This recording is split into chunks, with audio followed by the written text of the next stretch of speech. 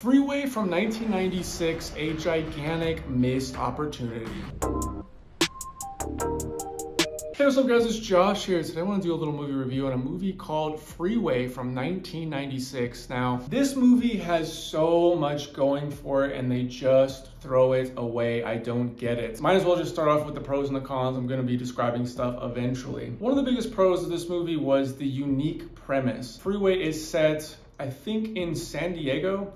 And there's a killer, like the 605 killer, and he's going up and down the 605 freeway just killing people. So he goes from LA back to San Diego, back to LA. Reese Witherspoon is this really trashy redneck kind of girl, really rough trailer park family. She ends up having a really bad day, runs off, has car trouble, and she ends up getting picked up by this 605 killer who happens to be Kiefer Sutherland from 24 or The Lost Boys. I felt that Reese Witherspoon and Kiefer Sutherland had a really good back and forth. I really liked pretty much all of their scenes. I think their chemistry was good. Reese Witherspoon has like a boyfriend in here. I liked the guy's attitude and I like Reese Witherspoon's attitude, so I liked them as a couple. I just wish we had a little bit more time. So the ending was solid, better than other parts of the movie, and so I'll give it that. This movie attempts to have its own style, and I appreciate that. And that's just another thing that makes me so frustrated that they missed this opportunity. The movie attempts to have its own edgy style, and I appreciate that.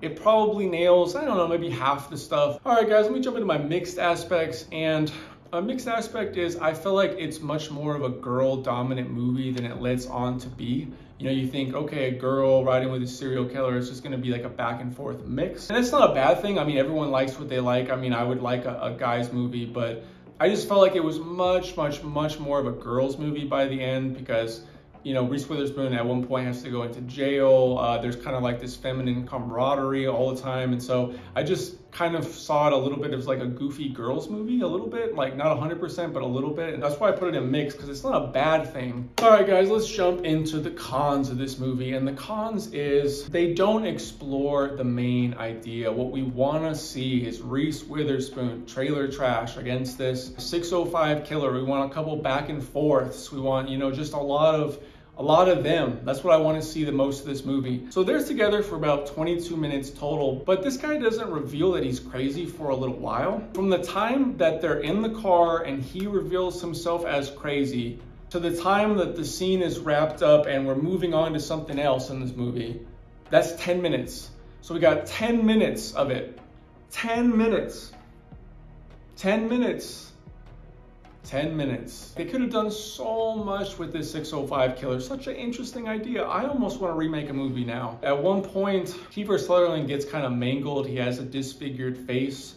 And I just don't know why they did that in this movie. So like most of the movie, he has a disfigured face. He can't really talk or like this. And it's just like, you're trying to make an entertaining movie, right? Well, he's not that entertaining that way, you know? It's just, I'm not going to lie. He can't really show off anything. He's mangled, you know? Another thing I don't like about this movie is that it has some gross, low-class scenes just for the sake of it, and it happens quite a bit. Overall, Reese Witherspoon is pretty entertaining. Most of the time she pulls it off, but there was a couple times to where I'm like, wow, she needed some more direction on that, because I think there was one time where she hit somebody and it was obviously fake. So there was like 2, 3, 4 times where I saw her doing something and it was just like, oh, that's so not believable. But that's more the director's fault. The director should have seen it and changed things up. So I'm not really talking badly on her. But if I had to rate this movie, I'd probably rate it like a 5 to a 5.5 out of 10. It has so much going for it. I love the actor and actress. I like the idea. I like that it has this new vibe. I like Reese Witherspoon and her boyfriend. I like Reese Witherspoon and Kiefer Sutherland, but